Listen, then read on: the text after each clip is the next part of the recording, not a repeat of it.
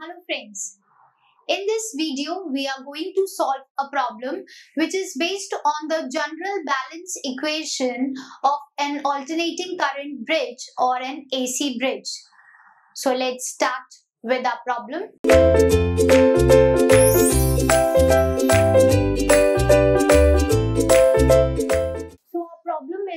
We are given the four impedances of an AC bridge or alternating current bridge Z1, Z2, Z3 and Z4.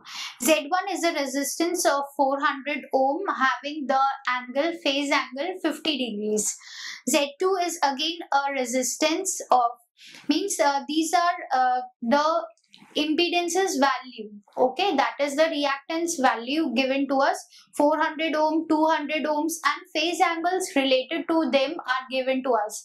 If the phase angle is positive, it means it's an inductor. If the phase angle is negative, it means it's a capacitor, and if the phase angle is 0, it means it's a resistance. So here the impedances are the inductors and the capacitors having the phase angle 50 degrees, minus 50 degrees, and their reactance value is given to us.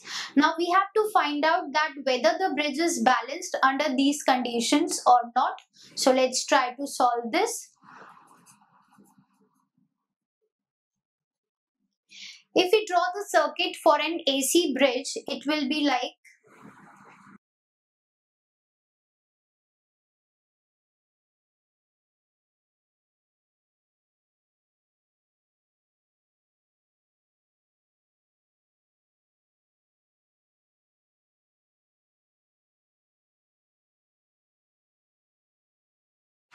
so in the bridge, we are having the four arms A, B, B, C, C, D and D, A. And in the four arms, we are having four impedances Z1, Z2, Z3 and Z4. So this is an alternating current bridge, the basic circuit for it. And if we write the balance equation for this alternating current bridge, we know that the general balance equation is given as Z1, Z4 equals to Z2, Z3. This is the general balance equation of an alternating current bridge, and this equation says that the product of the magnitude of the impedances present in the opposite arms, their product is equal to the product of the impedances present in the opposite pair of arms. Okay, so in the circuit, if you see, Z1 multiplied with Z4 is equals to Z2 multiplied with Z3. So using this equation, we will find out that whether this bridge, which impedances values are given to us, whether this bridge is balanced or not, or whether this bridge is following this condition or not. Okay, because this is the balance equation. So to find out or if a bridge is balanced, then it is going to satisfy this equation.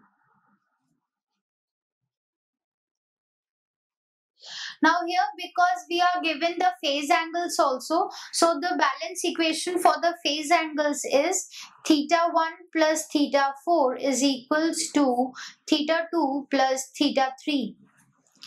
That is the sum of the phase angles of the impedances present in the opposite arms. Their sum is equal to the sum of the phase angles of the impedances present in the opposite pair of arms. So these two balance equation has to be satisfied by the impedances for the bridge to be balanced. So we are first going to find out Z1, Z4. Z1 is given to us as 400 ohms and Z4 is given as 400 ohms. So 400 multiplied by 400, it will be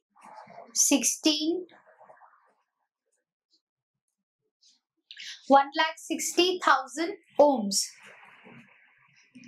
And if we find out Z2, Z3, Z2 is given to us as 200 and Z3 is given as 800. So it is again 1,60,000 ohms. So we can say that the first equation, that Z1, Z4 is equals to Z2, Z3 is satisfied by this bridge because we are getting the products, both these products as equal. Okay. Now we have to check the second equation also, because for a bridge to be balanced, both these equations have to be satisfied.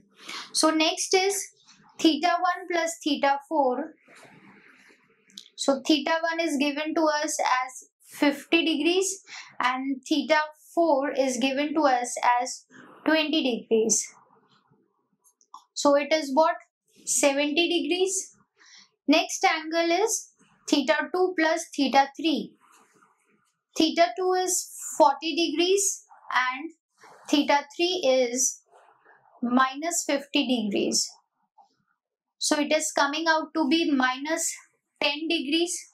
So we have find out that theta 1 plus theta 4 is not equals to theta 2 plus theta 3.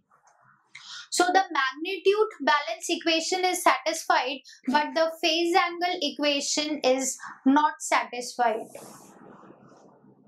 So we can say that for these conditions or for these values of the four impedances, the bridge is not balanced, because magnitude equation is satisfied, but the phase angle equation condition, that is not satisfied.